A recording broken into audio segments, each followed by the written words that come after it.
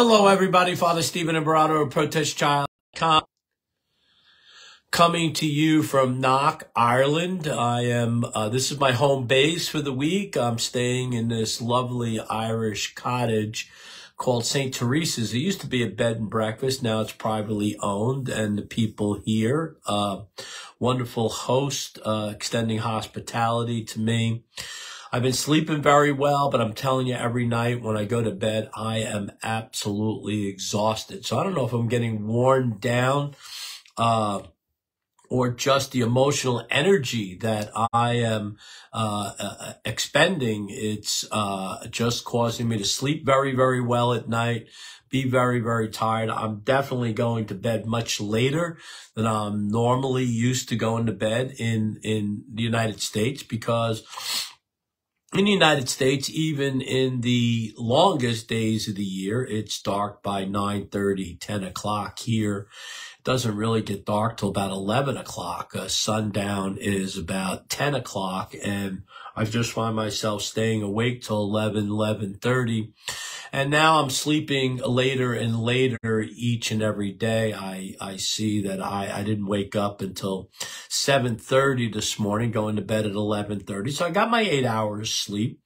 So today I am going to the Human Life International office here in Knock and speaking with a wonderful young lady who works for them, HLI in Knock. It's one of the many offices that they have. I guess the main office is up in the north, and then they have crisis pregnancy centers. Pregnancy resource centers really would be the proper name for them in the United States, and I think really here, pregnancy resource centers. They've gone through pregnancy resource centers. They used to be called crisis pregnancy centers, CPCs. And then pregnancy help centers, right, PHC, but now the common name is pregnancy resource centers. So it's interesting, in the last few days, I'm learning more and more. Yesterday, I don't remember if I mentioned it, but no, I didn't mention it yesterday, but yesterday afternoon learned an awful lot about Irish history, and not enough or deep enough for me to process it, but surely to whet my appetite to learn more. And one of the things that I came to know is that the Easter Rising, the Easter Rebellion in 1916, April of 1916, was an armed insurrection in Ireland. During Easter week, the rising was launched by Irish Republicans against British rule in Ireland, with the aim of establishing an independent Irish Republic, which came about 6 years later, in 1922, I believe. And O'Connell Street in Dublin, I guess, is named after Daniel O'Connor, who was one of the leaders of this group, was instrumental in bringing about Irish independence. Organized by a 7-man militia council of the Irish Republican Brotherhood, the rising began on Easter Monday, 24 April 1916, and lasted for 6 days. Member of the Irish Volunteers, led by schoolmaster and Irish language activist Patrick Pearse, joined by smaller Irish citizen army of James Connolly and 200 women, seized strategically important buildings in Dublin and proclaimed the Irish Republic. British Army brought in thousands of reinforcements, as well as artillery and a gunboat. There was street fighting on the routes into the city center, where the rebels slowed the British advance and inflicted many casualties. Elsewhere in Dublin, the fighting mainly consisted of sniping and long-range gun battles. All right, so it wasn't Daniel McConnell. I'm getting my names mixed up. See, I have not processed this at all. But surely I am going to learn more about Irish history, and as I have become an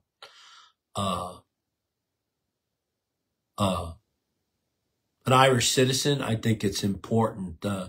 The commanders of the Irish rebels were Patrick Pearse, James Connolly, Tom Clark, Sean McDermott, Joseph Plunkett, Eamon Clent, and Thomas McDonough. There was 1,200 in Dublin, 2,000 to 3,000 volunteers elsewhere, but they took little part in the fighting. 16,000 British troops and 1,000 armed RIC, I don't know what that is, in Dublin by the end of the week. Casualties and losses: 66 killed, 16 executed, unknown wounded on the Republic side, and 143 killed, 397 wounded on the British side, 260 civilians killed, total of 485 killed. This was the Irish Revolutionary period from 1912 to 1923. So a lot to learn, all right, a lot to learn about Irish heritage. And I was tutored yesterday by a man named Paul, and he actually incorporated the significance of the Shrine of Knock, the apparition of Knock, into the history of Ireland. All right. And again, you know, a couple of hours and just a lot to process. So a lot of studying to do. And I've always been interested in history. And now this whole development of Ireland history, especially the freedom of Ireland that brought about the Constitution of Ireland with the beautiful preamble of the Constitution of Ireland, has really whet my appetite, and I will learn more. Now, yesterday was the 4th of July in the United States, right? And I was just telling my host, and of course, they actually are originally from the United States. They lived in the Los Angeles area. So we had a conversation about how the 4th of July in the United States is noisy, celebratory, that more and more and more each year people shoot off fireworks in their neighborhoods. Of course, fireworks are prevalent throughout the country, every city in the country. And how noisy it is generally in the United States. And then around the 4th of July, very, very noisy with all the fireworks. And how peaceful and quiet it's here in Ireland, but specifically in this area of Knock, this peaceful, prayerful area of Knock. So, so peaceful. So yesterday, I had a very quiet and peaceful day. I actually went to the shrine again, did the rosary outside the apparition chapel with a dear friend of mine, Anastasia from Tanzania, was actually recognized by some people in Scotland, and then spent some time in the adoration chapel.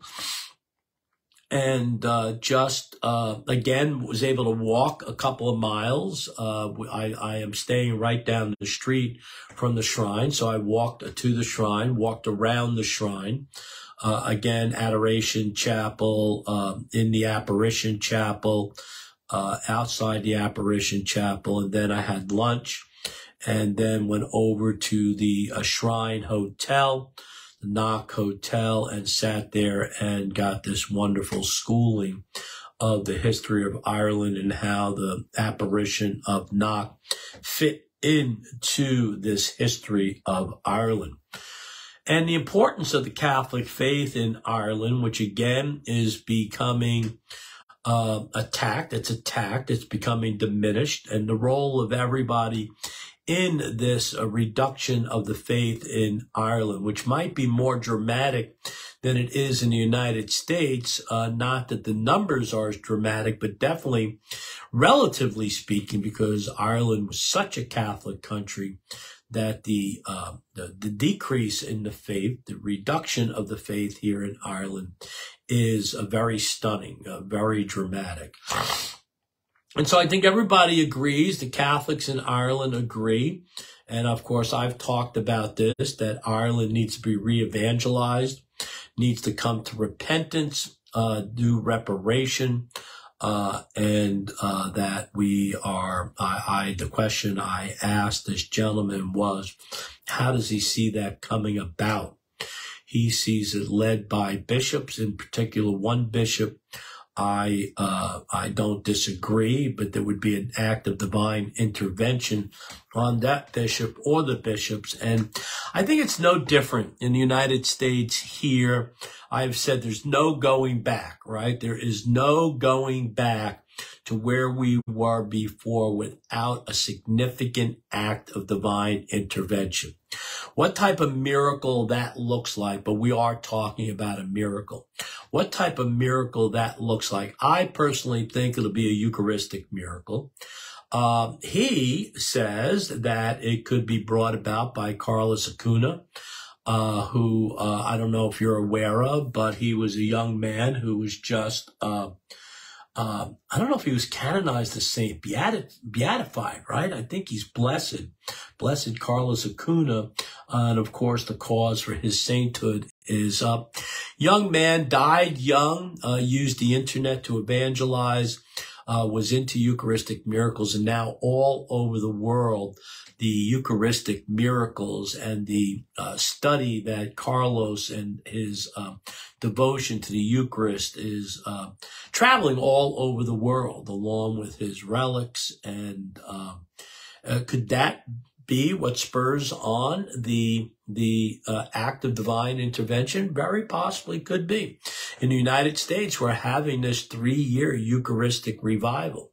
Surely, as I've said before, there can be no Eucharistic revival without revival in the sacrament of confession, the sacrament of reconciliation.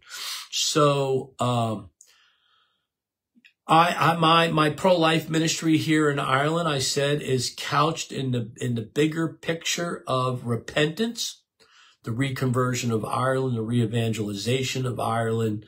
And what, of course, presses on my mind and my heart is why me, with my Irish heritage, which really is only recently come to even my knowledge, right? The depth of my Irish heritage, especially the clerical Irish heritage. Why do I have a first-class relic of St. Patrick, which is virtually unheard of, although I met a woman on Saturday at the Rally for Life, the March for Life, who had a relic of St. Patrick. But it's rare, and not that there aren't relics of St. Patrick all throughout Ireland, but for some reason it kept under lock and key. And there is a school of thought that these relics need to be taken out, publicly venerated, publicly professed and processed throughout Ireland for the re-evangelization and the reconversion of Ireland. A couple people have said that I need to move to Ireland. I'm not there yet by any means, but it's something I'm praying about. I cannot see me permanently living over here. I've made it very clear that if I do live over here, it would have to be here in Knock. I could not see myself living any place in Ireland. There are some spectacular views in Ireland. You guys know I love scenery. That's why I live near the beach. That's why in Albuquerque, I bought the house with the balcony overlooking downtown Albuquerque, the Rio Grande Valley, the Sandia Mountains. I love that type of scenery. I love God's creation. But honestly, God's creation is everywhere here in Ireland. I mean, I look out this window and the view is spectacular. It's green. It's lush. It's God's creation. And, I mean, to live over here, first of all, I don't think I could live year round because I don't think I could handle the winters, very, very well. I don't think I could afford to live over here, live part-time here. But one thing I know and I'm not worried about is that I could come over here for any length of time. I could come over here and be extended hospitality in any number of places or throughout Ireland. I could come and live. People would extend hospitality to a Catholic priest, an Irish Catholic priest, even though I have a Sicilian last name. And I'd be able to travel around the country and be afforded hospitality. So that is something that I am absolutely not worrying about. What I'm doing right now is making sure I don't get ahead of the Holy Spirit, and I'm discerning what the Holy Spirit has in store for me. I don't think it's full-time in Ireland, but it may be repetitive or continuous trips to Ireland. Like I said, we'll have to see. We'll have to see.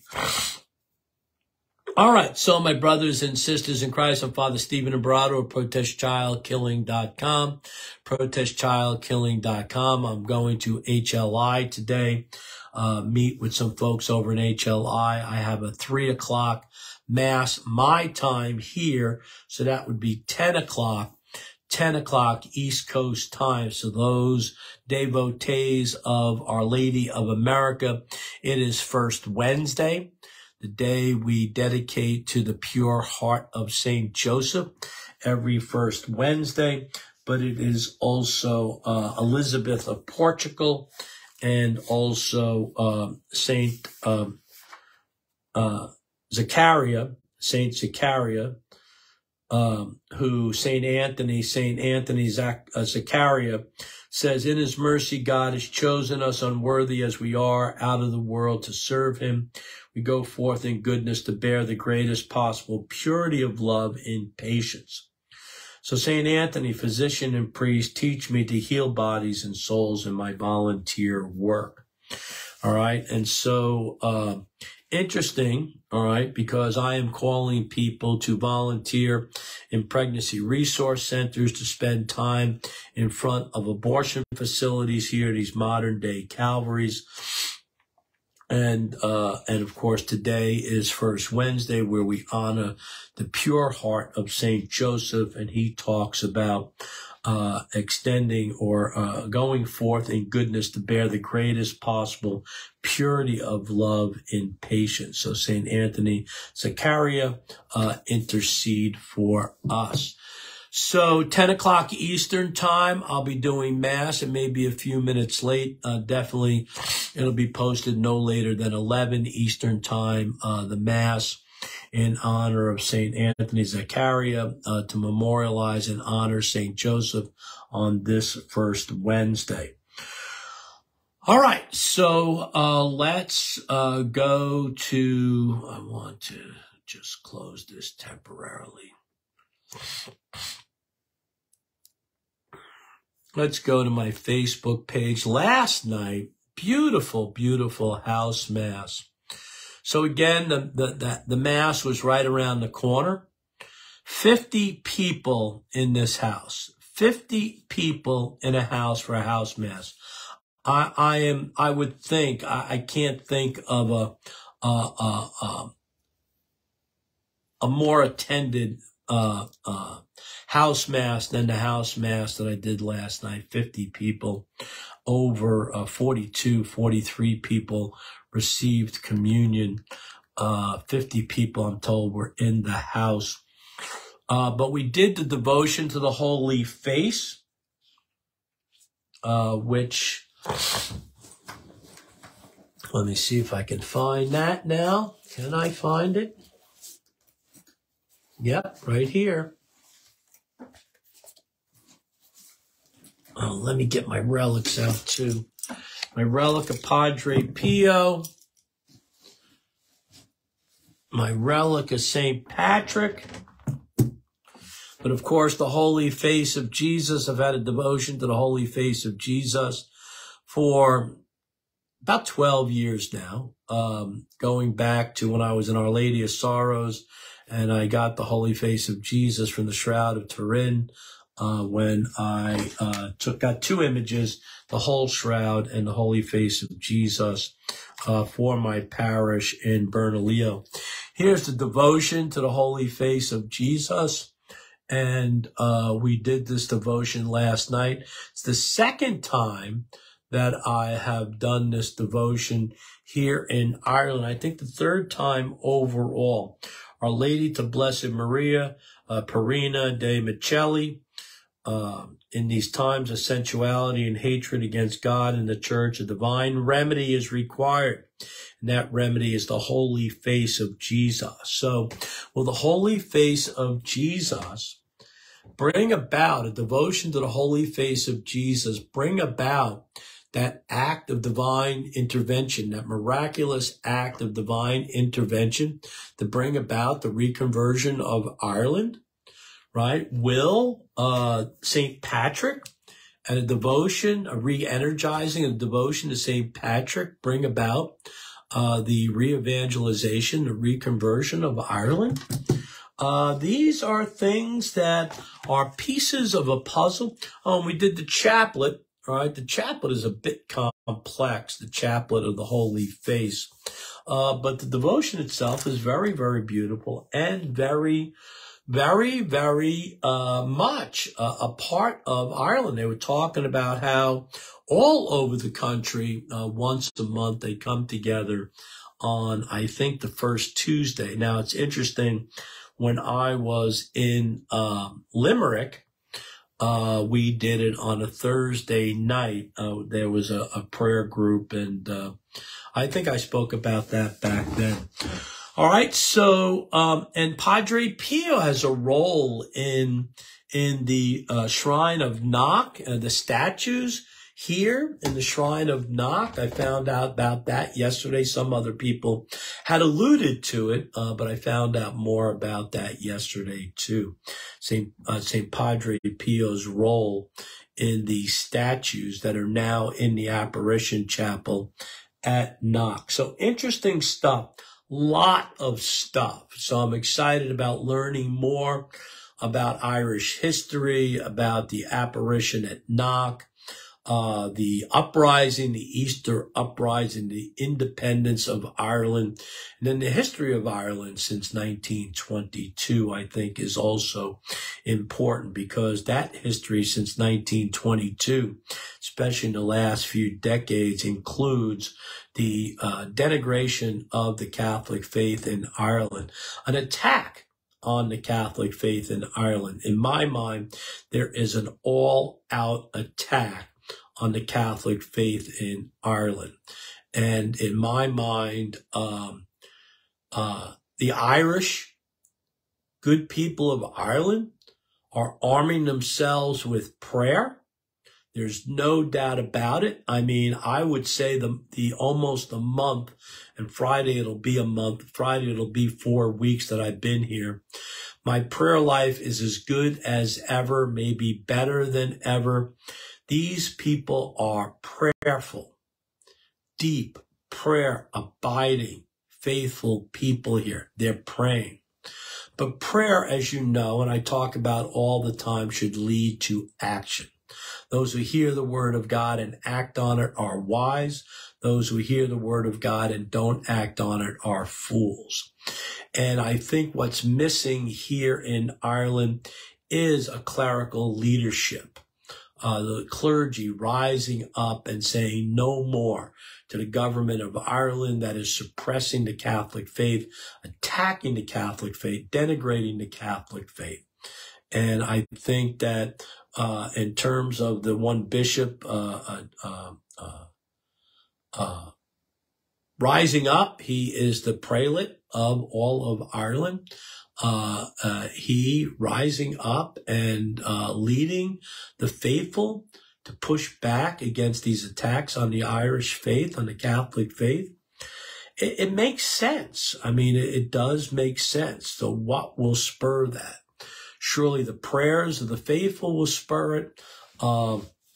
And does there need to be an external intervention, right? A divine intervention, a miraculous intervention of our Lord and Savior Jesus Christ. What will that look like? What will that look like? All right. So I'm going to keep my finger on the pulse. Stay attentive, be attentive to what's going on, and constantly ask our Lord, Lord, what's my role? What is your will for me in all of this, right? As I say every day when I pray, right?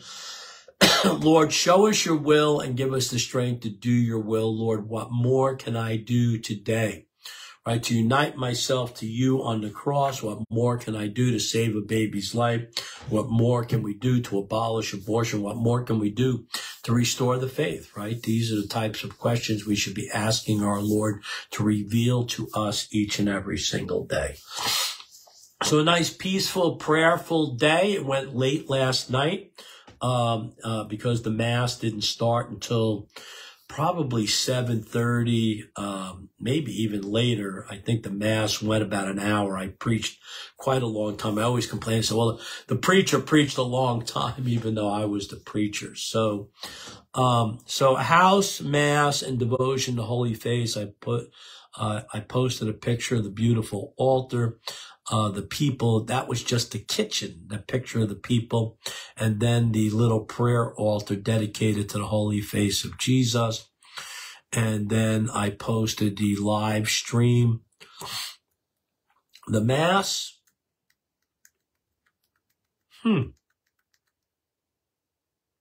Oh, and then it was reposted. Thank you, Lois, all right, for that. And I think quite a few views. Oh, so she posted the protest I see. I get it. I get it now. We did a Mass of the Blessed Virgin Mary.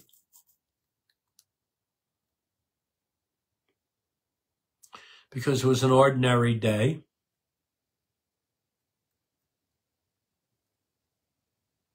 We'll see how many views.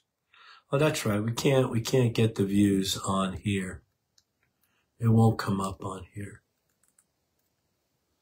Persevering in the storm. Persevering in the storm was my homily. All right, so what else do we have? Memories.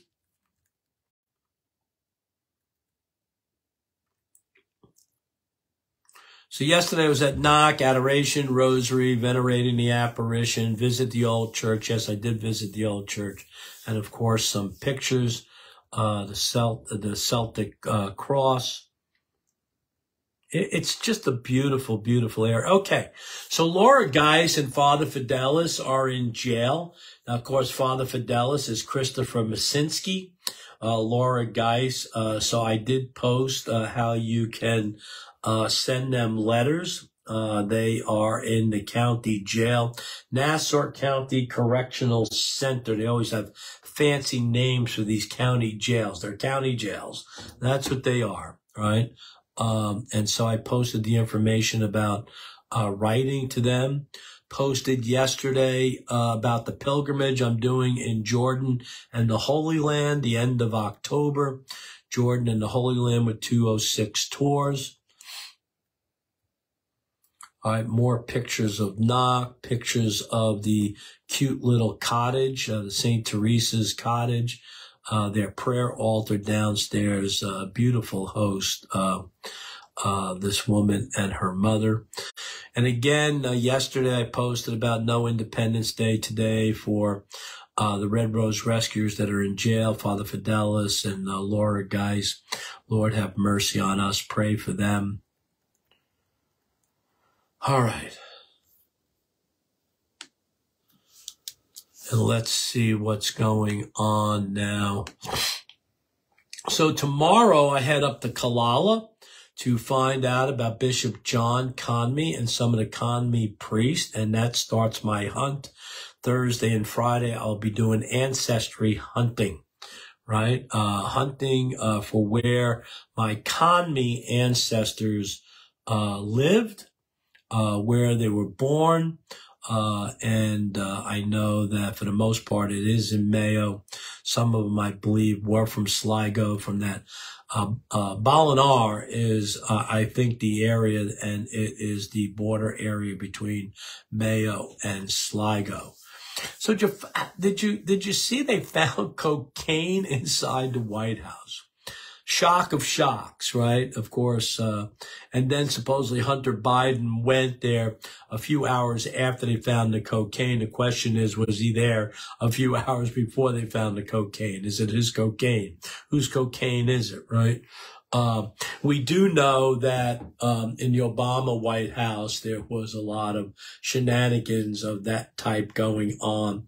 It wouldn't surprise me at all in the Biden White House that these types of shenanigans are going on, of course. The authorities, the Secret Service, the FBI, will all turn a blind eye to whatever Joe Biden and Hunter Biden and Joe Biden's brother, right? All the Bidens, the Biden crime family, what indeed they're doing. They are the most corrupt family that has ever occupied the White House, where they turn around and claim that Trump was. There's no way. If actually you look at the children of Donald Trump, and then look at the children of Joe Biden. Ashley, of course, is a mess, and everybody knows why she's a mess, because of a direct influence of her own father doing things that she has documented that, of course, are perverse and immoral and illegal, right? And then Hunter, what a mess he is. And to think that the mess that Hunter isn't to some extent, not completely, but to some extent, a symptom of a dysfunction in the family, right? But you compare the Biden family with the Trump family. Is Trump a wheeler dealer? Yes, he is. Is he dishonest? Yes, he is. Is he a thief, a cheat to the extent that Joe Biden is? A liar to the extent that Joe Biden is? No comparison. There's no comparison. And I don't think, I know for a fact, all right, that Donald Trump has never betrayed his country. There's evidence coming out now that makes it appear that definitely Biden has sold out the United States to foreign influences for his own benefit, And I'm sorry, as much as they're trying to prove phone calls by Trump and everything else, the evidence that's coming out from the Congressional Committee on the Biden family wheeling and dealing, going back to Biden being vice president, is mind-boggling. It's staggering. It defies the imagination, and yet nothing is happening to him. Nothing is happening to him. All right. All right, so I follow Breitbart. I follow Breitbart for international and political news. I follow New York Post for New York news and also some national news. The New York Post, believe it or not, is pretty conservative. It's pretty conservative as newspaper media, print media goes. All right, so those are my two main sources. And then from a Catholic standpoint, of course, I read LifeSite News. I take what I believe is correct and right and useful and disregard the rest. Church Militant, I think, is a good source. And then everybody else fills me in on what. And how do I decide what's right, what's wrong, what's true, what's not? Discerning. And I have a common sense meter. Right? I have this meter of common sense that I think comes from being in the state of grace, maintaining a prayer life, maintaining an immersion into Christ's mercy and his light, the light of the Holy Spirit. And I have a common sense meter, and either something makes sense or it doesn't. And if my initial reaction is that doesn't make sense, I'll do more research. All right. And if my initial reaction is, well, that makes sense to me, I'll keep an eye on it. Right. But there's an initial reaction that makes sense or it doesn't make sense. And then I go from there. And I will tell you that I'm very seldom wrong. I think because My common sense meter is rooted in a practicality that comes from the Father, Son, and Holy Spirit, but that I continually discern, I continually ponder in my heart all things. And I don't take things at face value. I want to know the truth. I seek the truth. And the truth always manifests itself over a period of time. Always, always, always. We saw that with the worldwide event 3 years ago, the aftermath of the worldwide event, the reactions to the worldwide event, and the truth is now bearing itself out. And I think that that is probably the single biggest manifestation of my common sense meter, because everything that I thought from a common sense standpoint was wrong about all that turned out to be wrong about all of that. Again, I mean, the perfect example, right? You have governments, the Government Science Collective, that for decades had shown itself to not be interested in our health or our lives, right?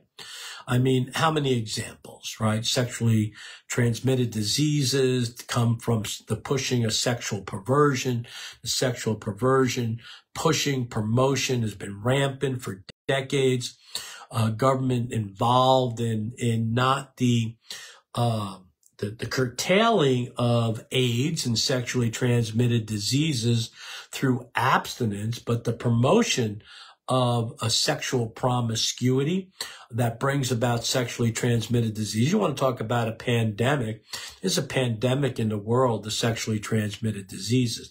The Government Science Collectives never cared about that. Never cared about pushing abortion. Never cared about pushing contraception, euthanasia, immoral experimentation, right? Assisted suicide. All of these things, right? And then all of a sudden now we come to this worldwide event in 2020, and the government is caring now about our health and our lives. Nonsense. And so if the government said white, I said black. If the government said black, I said white. There was no way I was going to buy into anything that the government was selling. No way, no shape, no how. And now that is even more evident, more obvious. There is no way I trust the government or the Science Collective in any way. What's the latest thing, right? That somehow, right, the medical community, which I consider part of the science community, is into transitioning even minors, right? That somehow there's more than two sexes, more than two genders, and people are saying, well, you know, gender is a social construct. There's only two sexes, but there's many genders. Or is that vice versa? There's only two genders and there's many sexes. No, I think there's two sexes, male and female, but there's two genders too. That's it. There's two genders. All right. I'm sorry. All right. God made man and male and female. He made them, right? That's it. All right. And those are genders, right? Male and female, two sexes, male and female. There's only two, right? XY, XX. That's it. There's only two. Yet they'll have us believe, all right, of gender fluidity from what? The womb, from birth, from the toddlers. I mean, this is ridiculous. It's ridiculous. This is just the government science community collective desiring to mutilate our children, morally corrupt our children, mentally, psychologically bankrupt our children, take control of our children, lay waste to parental rights, and eliminating, all right, child consent so they can influence our children in any way, shape, or form. This is evil. This is insidious. And this is just another example of how the government does not care about anyone's life and health. They are all about,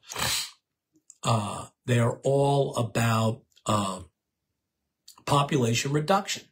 Population reduction. That is it. Population reduction. They want to reduce the population of the earth. They want to reduce the population of the earth by killing anyone and everyone that's not them.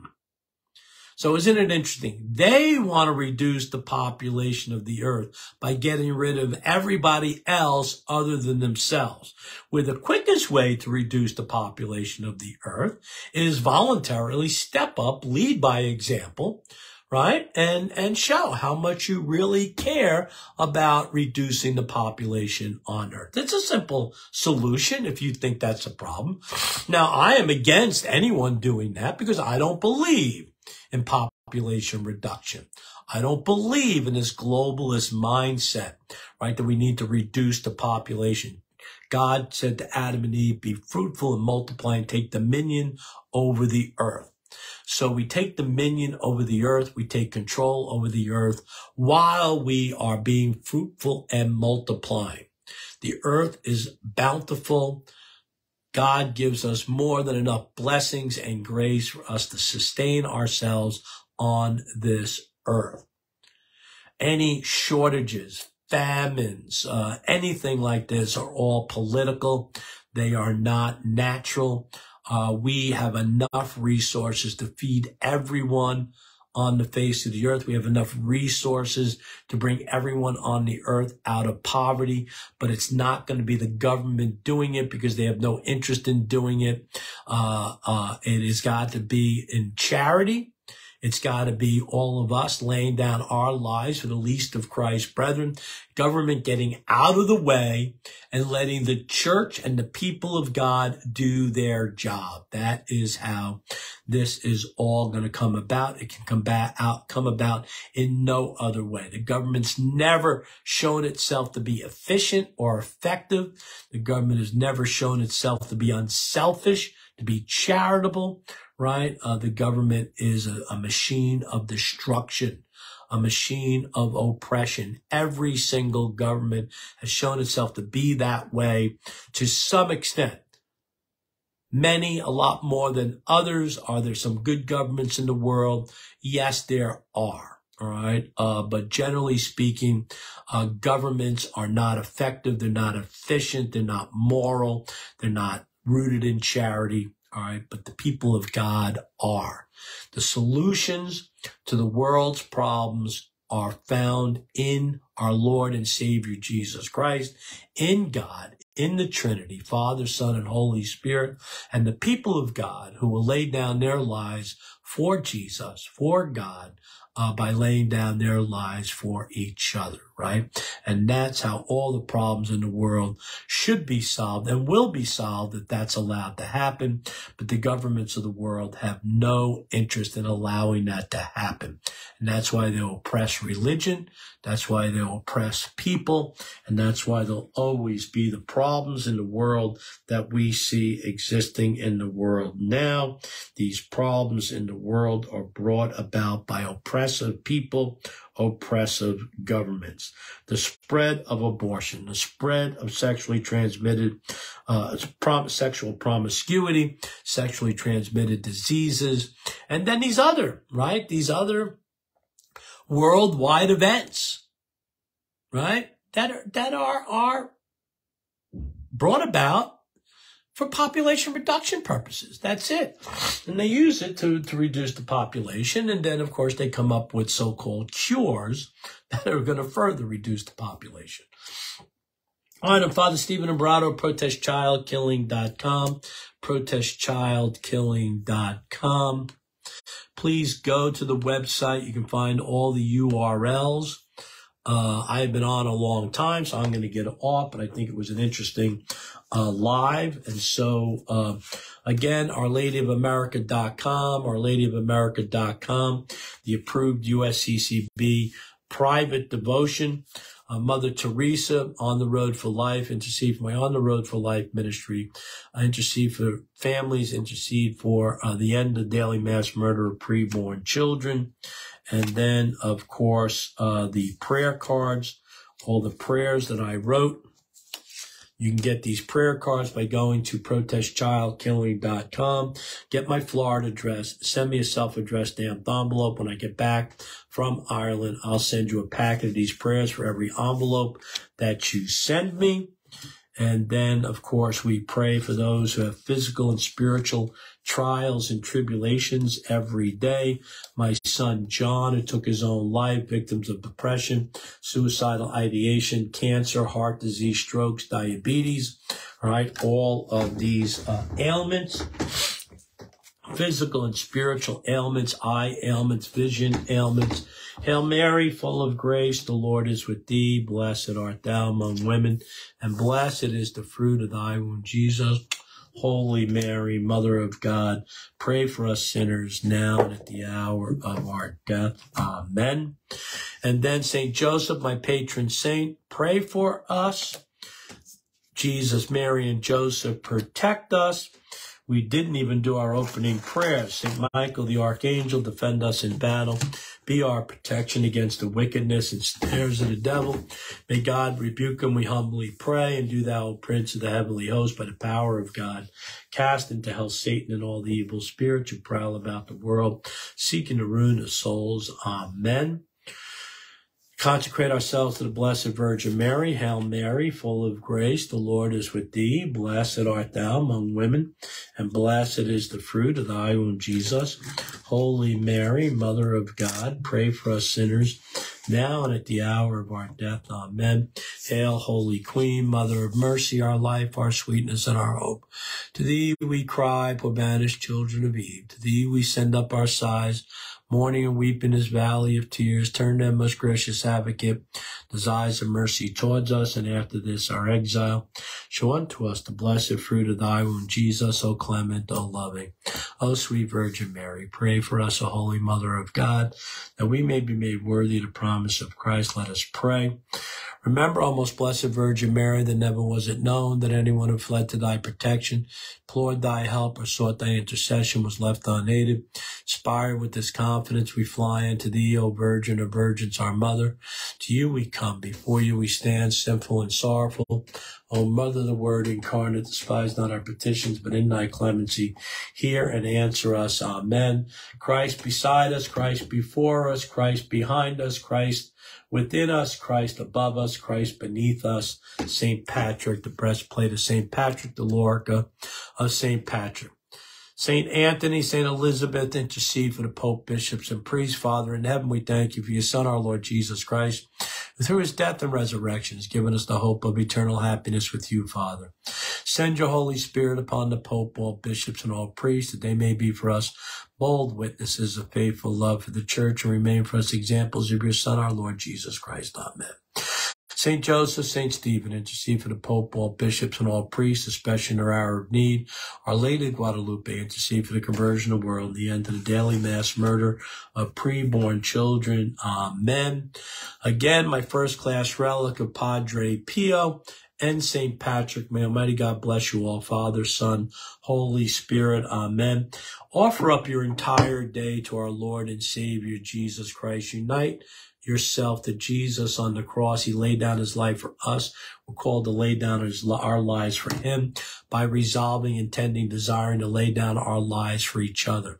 We offer up our work time, prayer time, family time, recreational time, all of our spiritual exercises, everything that we do, we offer up, and we ask our Lord to shed his mercy upon all of our intentions, your intentions, my intentions, all the intentions we hold in our heart and minds, our personal intentions, family intentions, health intentions, conversion intentions, ministerial intentions, the intentions of all those who we said we would pray for, including those who may forget to pray for the intentions of all those who pray for us, encourage us, support us each day, all of you. We pray with each other, for each other, the souls in purgatory, the Church. We talked about all of those. All right, my brothers and sisters in Christ, I love you. Pray for me. I'll pray for you.